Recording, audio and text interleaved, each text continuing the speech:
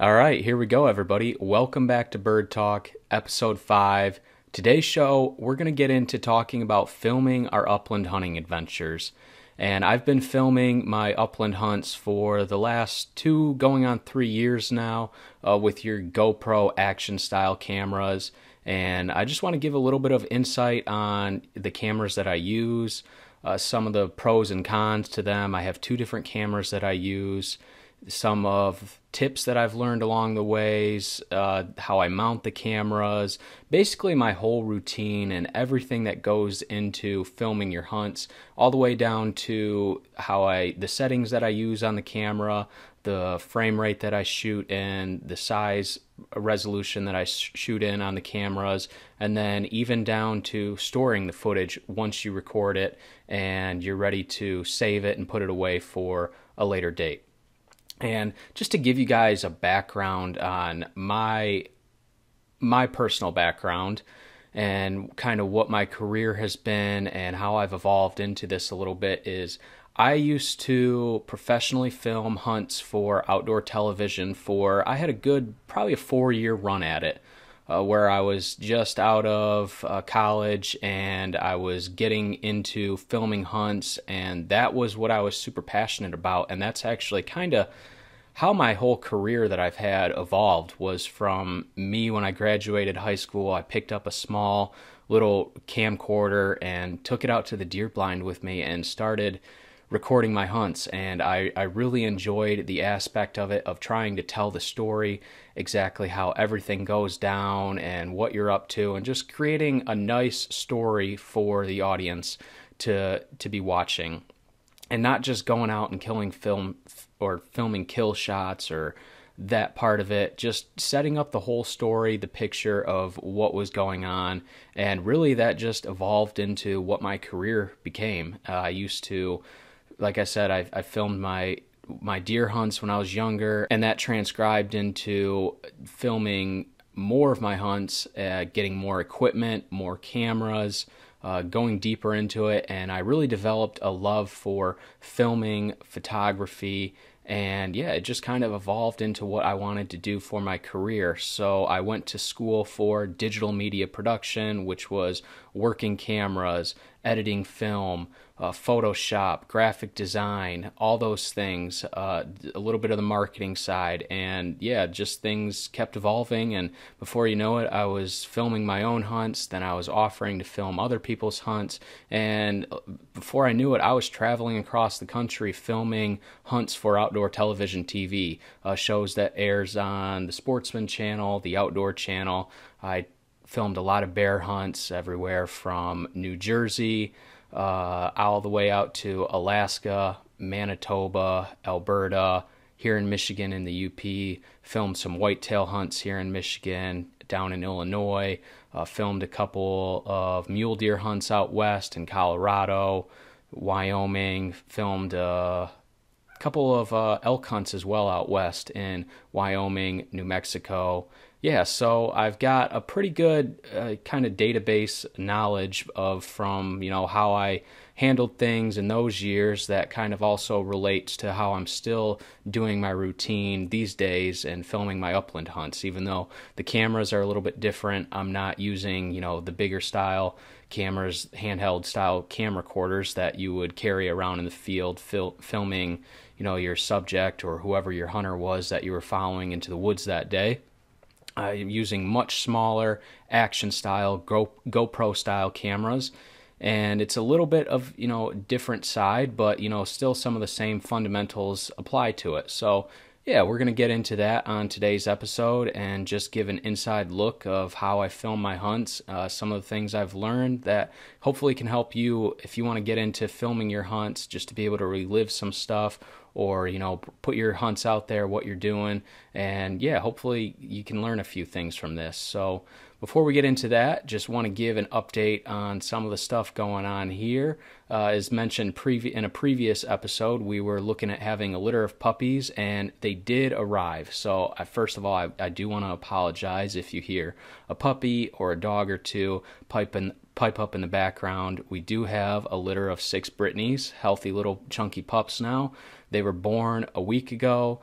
They're active. They're starting to move around a little bit more every day. We ended up with 4 females and 2 males, and 1 liver of each sex. So we had a liver male and a liver female. So it's been a fun process. It's been fun seeing the pups grow over the last week here. Our first pup arrived on the 29th of June at 1:15 in the morning, and the last one arrived at 6:43 in the morning. So it was a long night for us, but our female Ember, she did a great job with it. The first one came out, and then we had a little bit of a time period before the second one came out, but once that second pup came out, they all followed pretty quick, and she picked up on it really fast of what she was supposed to be doing with the pups. So she's done a great job at caring for them, cleaning for them, and yeah, we haven't had to do much except we did the tails and dew claws, and have just been weighing them daily and checking in on them, making sure everybody's healthy. And yeah, they all look really good right now. They all have homes they're going to. They're all going to be grouse dogs here in Michigan, and we are going to keep one. There's a little white female, pink collar. We call her Pinky right now, and we do have plans of keeping her. So we have a new addition coming to our pack of dogs this fall. So super excited about that. And yeah, it's been a fun process overall. And so outside of the pups, if you're watching this on YouTube, I am wearing a new hat today. The hat is not available, but it's a hat we've been sampling. We've been getting a lot of requests over the last year for a full canvas hat, and not just a canvas in the front panels and then mesh in the back, but a full canvas hat. And this one is all blaze. It has kind of your classic traditional look of your brown bill on the front. And yeah, it's just a nice looking, comfortable hat. And we just put our Uplander logo on the bottom left panel and just kind of kept it clean, easy to look at, not a whole lot going on. Yeah, it's a nice looking hat, super comfortable. So be looking for those to be available towards the end of this month in July. And also what's going to be available is our performance line that we're coming out with. So we're going to have short and long sleeves, 100% polyester material. They're super comfortable, super breathable, lightweight, moisture wicking, odor resistant, and they're going to make absolutely badass shirts for wearing in the early season, or if you're out training dogs towards the end of this summer. And yeah, going on a hunting trip, you're going to be able to wear these shirts for multiple days in a row, and just super excited to be bringing those out and to be wearing a few of them this fall. So going into the end of this month, be on the lookout for that. Appreciate all the support, guys. Just want to say that as well. And the more support that we get from you guys with Uplander, the more we can keep doing here on Bird Talk, our social media content, our content and videos that we're producing on YouTube. If you haven't seen our YouTube videos, go ahead, go over and check out our YouTube account. It's just called Uplander. We've got, I think, 13 different hunting videos from the last year on there, videos from Montana, here in Michigan, Arizona in January, and I'll hint at some of those videos today with today's episode to try and give everybody a look at what camera I was using on those videos and how that camera looks in comparison to a couple of the other cameras that I use as well. So again, just want to say thanks for all the support, guys. It really helps us be able to continue to produce content here. We're trying to keep this show unsponsored, not bog it down with ads, and one way we can do that is just through your guys' continued support with Uplander. So just want to say thanks for that. So with all that going, let's go ahead and get in today's episode. Like I said, I do apologize if you hear, a little puppy pipe up now and then in the background. If they start getting a little too vocal, I'll shut the recording off, let them die down a little bit, and then, get back into the episode at that point. So let's go ahead, get into it, and we're going to dive right into the couple of cameras that I use. So I have 2 cameras that I use. They are action-style cameras to record my upland hunts. I have a DJI Osmo Action Cam and a GoPro Hero 10. They are both pretty comparable. There's not a whole lot of difference between the two cameras. They perform, I'm happy with the performance of both. They both work great for upland hunters and what I'm trying to do specifically with the action style GoPro camera mounted on my head and capturing footage that way. They both settings are very similar on the two. There's just a couple small pros and cons difference between the two. So specifically looking at the DJI Osmo Action Cam, I call that camera my workhorse. I've never had an issue with it. It records every single time flawlessly. It works well. It's easy to use, simple to use, produces great footage. It's capable of shooting up to 4K.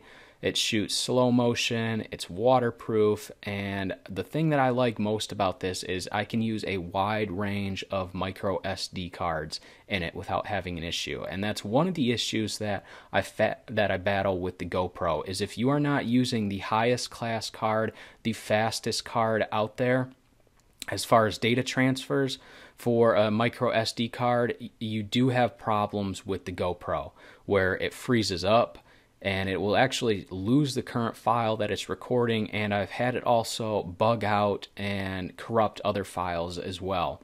And like I said, it freezes up from time to time if you're not using the correct file or the correct SD card in the GoPro 10. But as far as the DJI Osmo Action Cam, I've never had an issue with that and that camera, and that is one big advantage that I find to that camera, is I've never had an issue with it.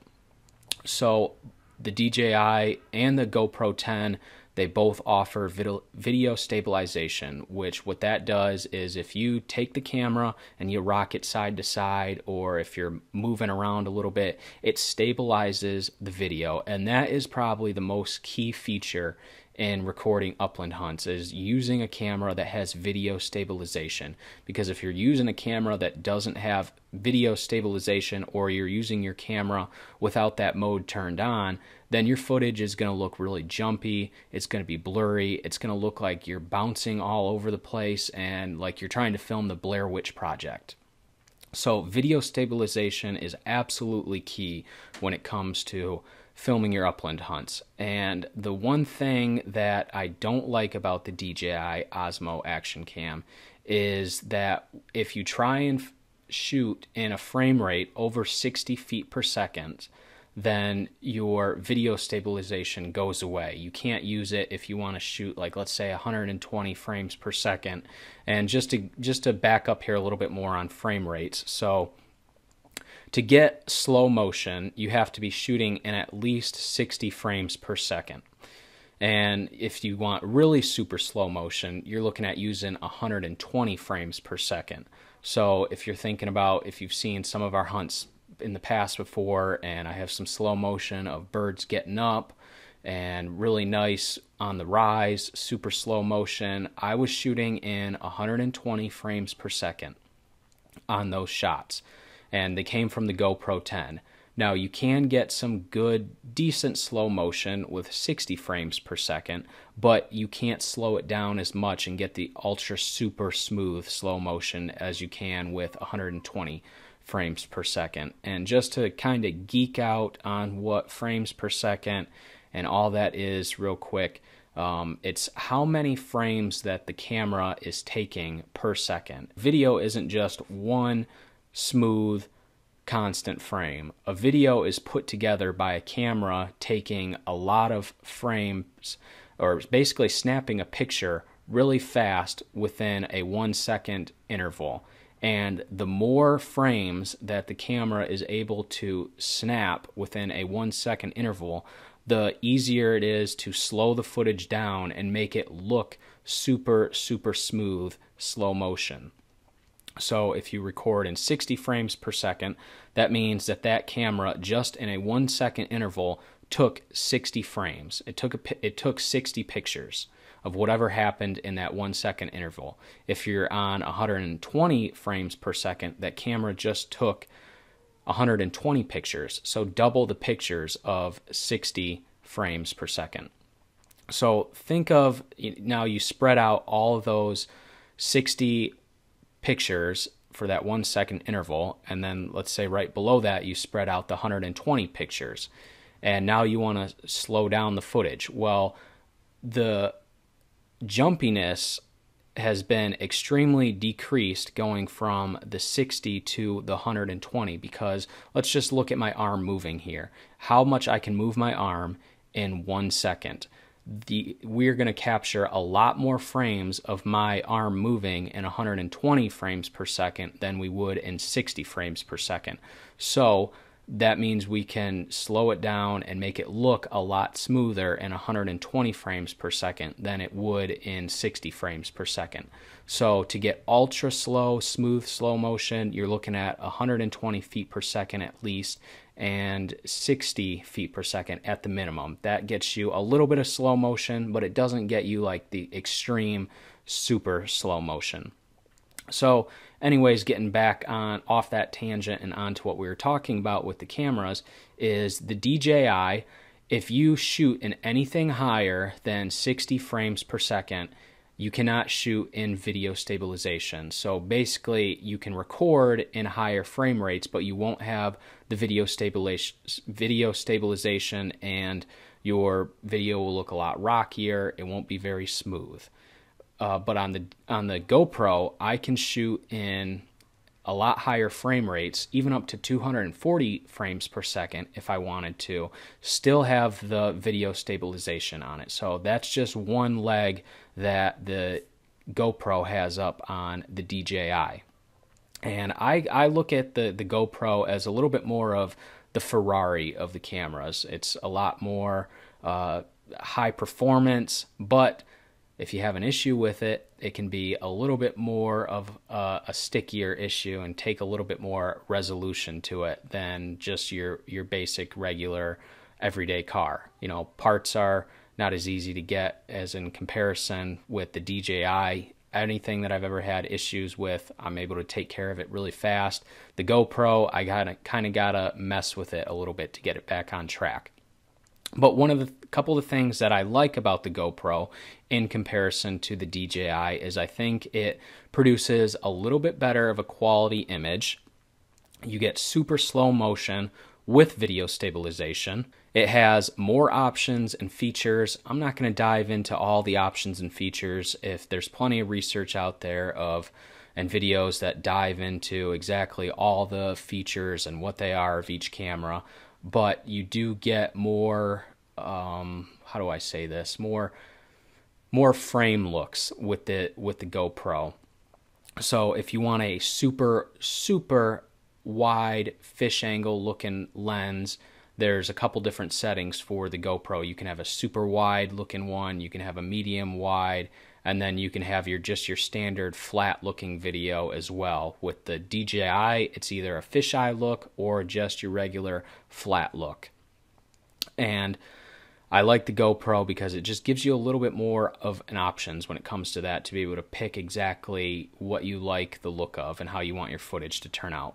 It has a lot better sensor in low light, so the footage is a lot clearer in low light. It's not as grainy on the GoPro. The DJI gets a little bit more grainier look to it in low light. And also the video stabilization is a lot better on the GoPro 10 in low light than the DJI. The DJI gets a little bit more of a jumpier look to it in low light, where the GoPro still runs a super smooth look.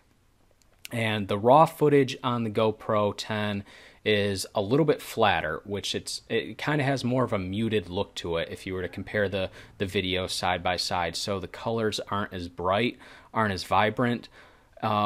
Maybe for somebody like that, for me, that matters a little bit more, because when I put that footage into post-production and I go to color correct it or change the look of it slightly, it gives me a lot more freedom to be able to work with that flatter footage. Whereas if you bring in a more vibrant looking footage, it kind of limits you and it makes it tougher to do color corrections and work with your exposure, your vibrance levels and things like that in post-production. Just the footage from clip to clip doesn't look as good as a camera that shoots a little bit more of a flatter, muted look video to it. Now, you can change that on the GoPro. You can put your video settings to be either the flat look, a more vibrant look, if you want a little bit more color to it. So you do have that option on the GoPro to kind of change the look of the video based on what you like and what you see. So another cool feature about the GoPro. What I don't like about the GoPro is how it freezes up. And I've had it do this in a couple of occasions where, one, it was directly related to the card that I was running into it. If you do not run one of the extremely high-class cards that is recommended on the GoPro website, which they are a little bit more pricier than some of the other just standard cards, you do run into issues where the file will just randomly stop recording out of nowhere. You'll hit record and you could be walking for 5 minutes, and then all of a sudden the camera will freeze up and it'll delete that file that it was recording. And I've also had it corrupt other files as well that it was unrelated to, that were still on that SD card. And just overall, I've had a couple instances where I've even been running the high class cards that it's recommended to run in them, where the camera still froze up on me, and I've had files corrupt on it and lost files, where in comparison to the DJI, I've never had that issue. I've never lost a file. I've never had a file become corrupt. So as far as the track record when it comes to losing files, the GoPro I've lost some on. The DJI Osmo action camera, never had an issue with that. I'll give you a perfect example here. Last January, we were in Arizona. We were going out on our first hunt for Mearns quail in Arizona, and we started off. I hit record. I was wearing both cameras on me at the time. Sometimes I will wear the DJI on a chest cam, just for kind of maybe a second look or a different angle that the camera on my head doesn't give. So anyways, GoPro on my head, DJI on my chest, turn both cameras on, we start our hunt, and about 5 minutes into the hunt, my dog goes on point, I shoot a Mearns quail, I'm all jacked up, I knew I had both cameras running, I was excited to have the footage, I was excited that I shot a bird and that everything came together, and later that day, I go back to review the footage on my GoPro, and the first 10 seconds plays nice, and then the rest of the file is all jittery, and the video is cutting in and out. And what happened was the camera basically corrupted the file, and I lost that whole entire clip. I never got my dog on point, never got the bird getting up. All I had was my chest camera, and it just caught a snippet of the bird taking flight, and that was all I got out of the situation.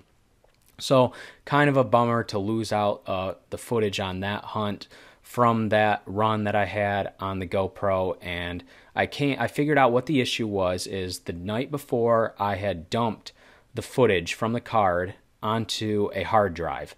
And one little trick with the GoPros that you have to do when you dump footage off of the card that you were filming on, and you decide to put the card back into it now as a clean new card again, you have to go in on the camera and format that card, which basically means the camera goes, deletes everything on the card again itself, and then rewrites the card as its own format in relationship to that camera. And if you don't do that every single time you clear a card, what can happen is exactly what I experienced, where it can bug out and you can lose files. And that's exactly what happened to me. So on the DJI, whenever I've cleared out the camera, cleared out the video files on an SD card and then put that card back into the camera to start using it again, never had that issue. But it's something you have to do on the GoPro, is format the card once you put that card back into the camera, new and clean again with the files erased, to start recording. You have to format the card. So those are just a couple of things that I like about each camera. Overall, they're very comparable. They both work pretty much the same side by side. There's a few things that I like a little bit more about each camera. Like I said, the DJI is just my workhorse. I've never had a failure with it, never had an issue. It's always performed flawlessly. The GoPro, I think it produces maybe a little bit better of a picture, but I do have the occasional issue with it. And that's what I have my one knock against the GoPro for, is just being able to, sometimes I just have those small little issues. And if you're looking for video references of how each video looks in comparison from camera to camera, there you can go on our YouTube channel, and if you want to see hunts that were done just with the GoPro, look up our Arizona videos. There's 1, 2, and 3 videos from Arizona, all shot on the GoPro 10, and then also a Michigan pheasant hunt from last December in 2021. Those videos were all shot on the GoPro. You can get an idea of how that video looks, and then you can watch ones that were shot on the DJI in comparison, which would have been our videos from Montana last September, and then all of the rough grouse hunts from 2020-21 last year on the channel. Those were all done with the DJI, so you can kind of watch those videos and get a good idea of what the quality looks like from each camera to camera. Again, they're very similar. They're both HD. They both look great, but I think the footage on the GoPro just looks a little bit softer and a little bit more clear than it does on the DJI. Maybe the DJI looks a little bit more like a cell phone camera, and the GoPro looks a little bit more like an actual high quality camcorder style camera. So when it comes to mounting these cameras and wearing them during the hunt, I use a head mount, and I like the head mount just because I found if I've used a chest mount and you mount the camera on your chest, your gun swings different than your chest swings. So a bird getting up, you'll often see on the chest camera, but if you go into your pose right now of how you would mount your gun, let's say you're a right-handed shooter, your chest often shifts to the side and looks over to your side, where now your gun is pointed straight in front of you, and your gun and arms and shoulders are lined up going straight in front of you, and your chest is off looking to your side.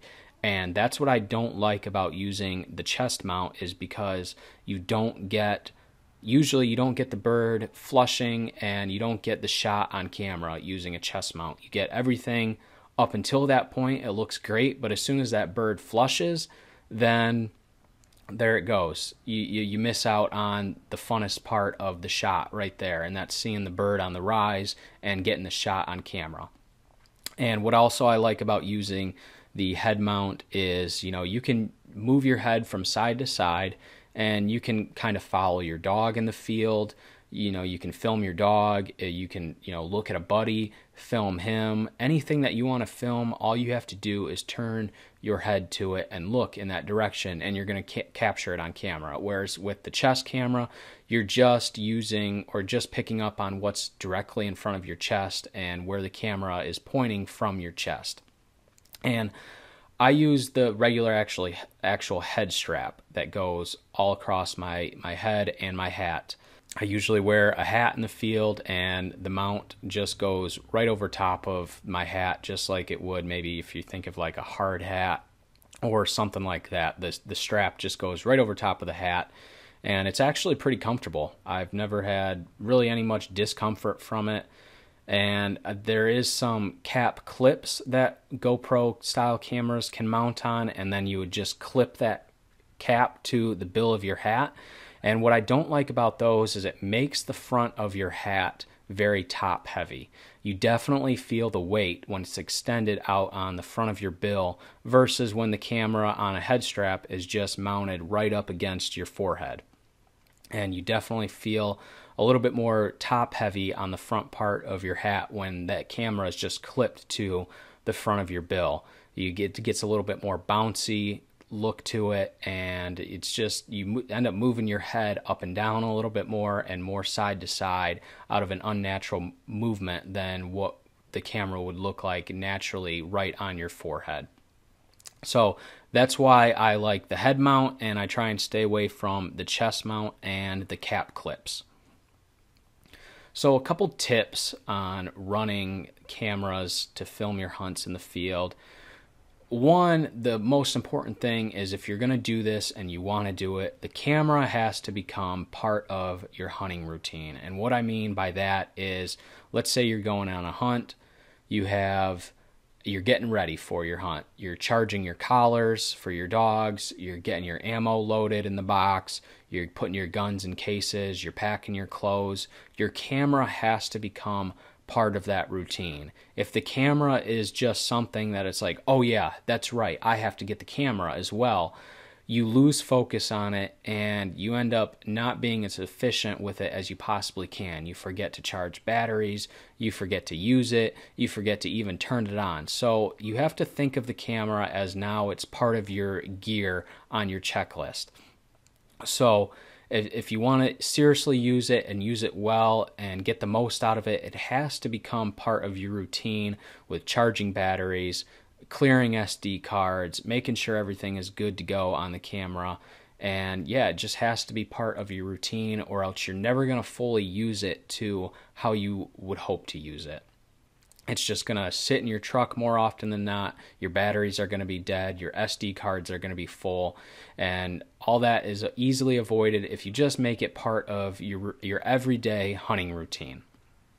Now, what I do every time before I start a hunt is I'll put my head mount on with the camera, and then I'll step out of the truck and I'll look into one of my windows and look at my reflection and just see how the camera is mounted on my head, making sure that it's perfectly horizontal, it's not leaning to one side.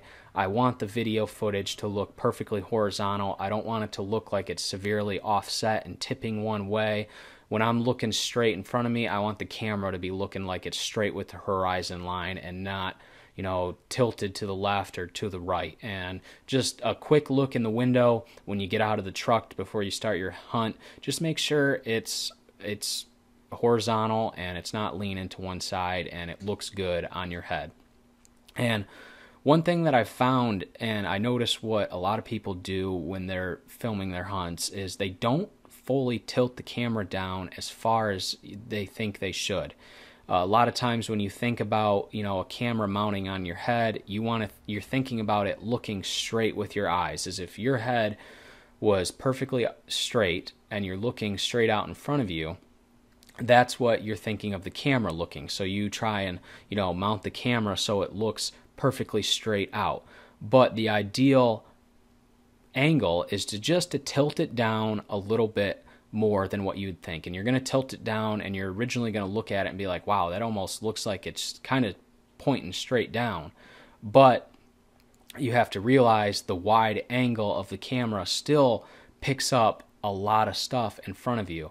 And I've noticed if I don't have the camera tilted down enough, when I'm looking straight ahead, I miss out a lot on what's directly down in front of me. When, let's say, I look down or I'm just looking straight in front of me, I'll miss a lot. I pick up a lot of the sky and I don't pick up a lot of the ground. So make sure that you tilt that camera down farther than kind of more than what you would think it would look like, because that camera is going to capture a lot more video with the wide angle lens than you think it's going to capture. So just tilt it down and you're going to have a lot better look on the camera while you're filming. One thing while you're walking, especially in key moments that you want to make sure look good on the camera, try and keep your head steady. I noticed this a lot in my first year of filming, is going back and looking through footage. It's like, damn, like I was just moving my head all over the place. And even when you're walking and you're just kind of shifting your head side to side, looking with your eyes, you don't think you're moving your head that much, but then go back and watch the footage and it looks like the camera is just all over the place. So if you're walking up to a dog on point, I try and just keep my head pointed straight at the dog or where I think the bird might be. I don't move my head back and forth a lot. I just try and keep looking straight in front of me, and it just produces a lot better looking video. You don't have a lot of back and forth. You don't have the roller coaster type look, the jerky look of a camera that's going all over the place. It just gives it a lot more of a smoother, easier to watch look to it than when you just move your head all over the place, and the camera definitely picks up on when you're moving your head. So try and be conscious of your head movements while you're recording.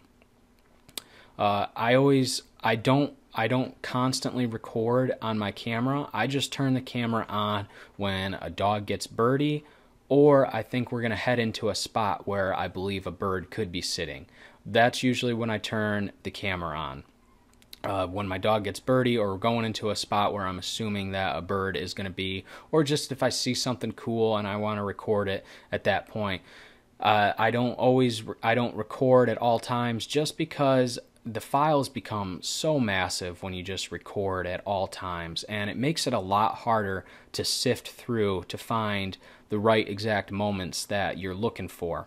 A lot of times when I think back on a hunt and I'm going through footage, I can specifically remember what my exact surroundings looked like for the clip that I want to use, and I'll just start blowing through clips real quick until I find that right surrounding that I was thinking of, and that's how I land on the clip that I want to use. So I find that if I don't record all the time and I record more clips, it's just easier for me to sort through the stuff that doesn't matter and get to the good stuff, the stuff that I want to use. So also with recording, pay attention to the sound the camera makes when you hit record, and that's going to be key on knowing if you're recording or you're not recording, just by the sound that the camera makes. Like on my GoPro, I believe when I start recording, it makes 3 beeps. And when I hit the recording button again and the recording turns off and it stops, it'll make like 7 or 8 beeps really fast. So that lets me know immediately if I'm recording or I'm not recording. I've had times where I thought I was recording and I go to turn the camera off and it all of a sudden beeps really fast at me 7 times. And I was like, oh crap, I wasn't recording and now I am recording. So just be conscious of the beeps or the sound that the camera makes when you turn it on and off to record, and that's going to let you know really fast if you truly are recording or you're not recording. And you might catch yourself sometimes thinking that you're recording and then you go and hit it to think you're turning it off and the camera actually turns on. So just something to be aware of is the sound that the camera makes when it starts and stops recording. So let's get into what I shoot, the settings that I use when shooting on my cameras. So on both cameras, I shoot in 2.7K, and on the DJI, I shoot in 60 frames per second, and the GoPro, I shoot in 120 frames per second. Again, the reason the 60 frame per second on the DJI is because that's what the maximum capability for video stabilization allows on that camera. If I wanted to shoot in 120 frames per second in 2.7K on the DJI, I would have to turn the video stabilization off. But on the GoPro, I'm allowed to shoot in 2.7K in 120 frames per second with the stabilization on. And why I shoot in 2.7K versus your regular standard 1080p is because in post-production, it gives me a lot more freedom. Now, if you think of it this way, the regular size HD video is 1920 pixels wide by 1080 pixels high. That's your standard frame size for HD video, 1920 by 1080. Now, if you're shooting in 2.7K, your video frames file size is 2704 pixels wide by 1520 pixels wide. And this makes a difference in post-production because if I take a 2.7K clip and I put it into a 1920 by 1080 timeline, I can zoom in on video a lot more without losing resolution because that video clip file has a lot higher of a pixel width and height than the 1920. So it gives me the freedom to zoom in and out without losing video quality. Whereas if you were just using a 1920 by 1080 and a 1920 by 1080 timeline, if you zoom in on that video file, it's going to get a little bit blurry and distorted looking. Whereas if you zoom in on a 2.7K pixel size on a 1920 by 1080 timeline, you don't lose the resolution. I don't shoot in 4K just because the files are just extremely massive, and they become a pain in the butt to store. They become a pain in the butt to edit because they slow my processor system down and my computer down, and it just makes everything tougher to deal with 4K files, and I just don't need it. So that's why I just stick to 2.7K instead of 4K. Now for video storage, I use, in my cameras, I use 128 gigabyte SD cards to record on. And about every 2 days, like let's say I'm on a hunt, let's say last year in Arizona, I was down in Arizona recording daily my hunts, what we were doing, and every 2 days, it takes me about 2 days to fill up an SD card. So every 2 days, I would transfer my files from an SD card to a hard drive on my computer to back up, and I would be able to clear that SD card and then use that SD card again the next day. And I use hard drives to back up my files instead of just switching out SD cards, because SD cards, they're hard to keep track of, they get lost easy, and they can get damaged or corrupt files really easy, where if you use a hard drive to store all your footage on, it's a lot safer place to store your footage. You don't run the risk of files getting corrupted or losing things, and plus a hard drive is just a lot easier to keep track of than a tiny little micro SD card. So once a card fills up, I transfer it over to a hard drive, and organization for your files is key here. You know, I usually date the folder, the day, the time, and maybe even type a little info on what's on that folder. And that's how I organize and save all my video files. And just to give you guys a reference of how much video I use and how fast it adds up, is just footage from Arizona last year alone. I shot 530 gigabytes. And then between Montana and home here in Michigan last year, I shot 1,323 gigabytes of footage. So if you're going to do this, you also have to figure out how you're going to store all these video files, because they add up fast and you have to have adequate space to save them to keep them all. Unless you do go through and you sift through all your footage daily and delete all the stuff you don't think you're going to use, which I don't really do that at all. I just kind of keep everything. I guess I'm more of a collector than a trash thrower outer. You just never know what you might find in a clip or what you might be able to use from it. So I have the space to save everything, so I just save it all and transfer everything from the SD card to a hard drive, and then I clear it out. So some hard drive brands to look into if you want to transfer footage from an SD card over to a hard drive on a computer. A couple good brands that I've used and I currently use are Lacey, Western Digital, and G Drive. The most common hard drive that I use is a Lacey, and it's actually called their rugged line. They have kind of like a rubber molded shell, outer shell on them, and they're supposed to help if the hard drive gets dropped, it absorbs shock, and it's a little bit more of a weatherproof application, and it's a lot more of a rugged design than just a standard plastic style casing hard drive. And I know while I was traveling and filming hunts, it was definitely industry standard for most cameramen to be using a Lacey because, let's face it, you're going to a lot of different places, you're traveling a lot, you're in the woods, you're out in wilderness areas, and if you were to drop a hard drive or something go wrong, the Lacey always held up best to other performing brands. So that's why I mainly use Lacey's. It's just what I'm comfortable with. I've had good luck with them, never had an issue. And I have a couple of 2 terabytes all the way down to 500 gigabyte size hard drives. And for reference on size, 1 terabyte equals 1,000 gigabytes. So a 2 terabyte hard drive will hold 2,000 gigabytes on it. So, just in last year alone, I shot close to 2 terabytes of footage. So if I have 2 terabyte hard drive, that would have filled up all of my stuff from last year. I think in total I have 7 hard drives, and yeah, they all range in 500 gigabytes to 2 terabytes.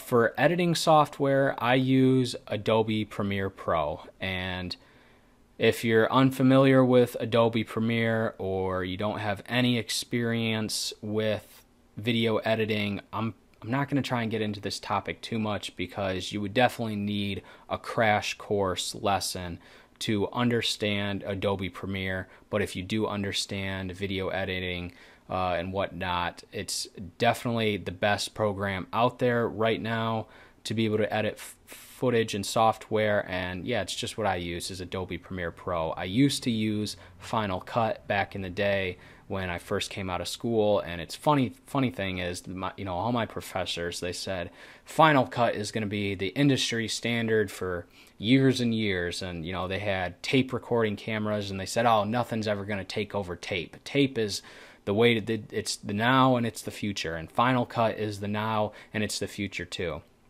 And then wouldn't you know it, right after I get out of school, things evolve really fast. Cameras start using SD cards and internal hard drives instead of tape, and Adobe actually becomes the front runner for editing software, and Adobe Premiere takes off and becomes much larger and a better platform to edit on than Final Cut. So just kind of a funny thing. I went to school for one thing, and professors said that it was never going to change, and it is what it is. And then lo and behold, a couple of years later, things evolve really fast and change. So that's just the world that we live with technology, is things are constantly evolving and changing so fast. Even for me with a video background, it's hard to keep up to date on everything that's out there nowadays.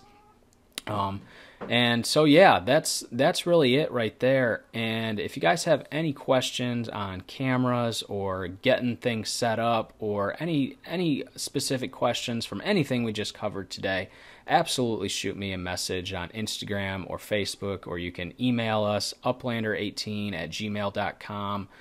Like I said, I'll do my best to get back with you, answer any questions that you might have on recording hunts.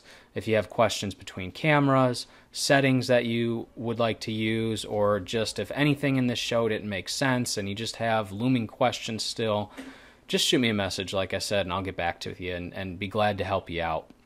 And I'm just going to leave you guys with one more little thing of advice for filming your hunts, and that is to don't ever let the want to create content overrule the enjoyment of the hunt. And the hunt itself is our purest form of joy and why we do what we do.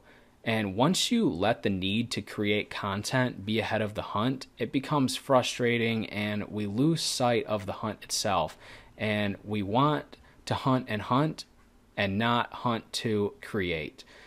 Back when I was starting to get more involved with filming my hunts, and specifically my deer hunts, I got so overwhelmed with just wanting to create content and create the best content that I started to realize after 2 years that I was just hunting to create content and not hunting to hunt anymore. And when I realized it in those terms, it made me really sad because I had lost sight of my actual passion and what I loved and enjoyed to do, and it all kind of got foggied and put off to the side because I wanted to create content and film the best possible things that I could film. And I kind of got out of it a little bit at that point, and I stopped filming my own hunts.